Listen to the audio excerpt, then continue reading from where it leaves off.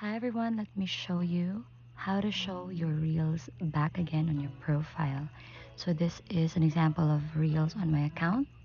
Now let's try to remove this from my profile grid by tapping remove from grid. So this is how it looks like on my page or in my account. So no reels here. Now for you to put that back again there, tap on this second icon or this camera icon, tap on the reels. You can see the three dots. Now you can add your reels back to your profile by tapping manage.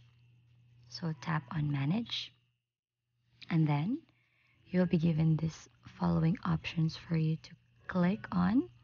Now you have there the fourth option, which is add to profile grid. Tap on it and it will be added to your profile grid right away, just like that. So if you find this helpful, don't forget to give it a like and subscribe for more updates.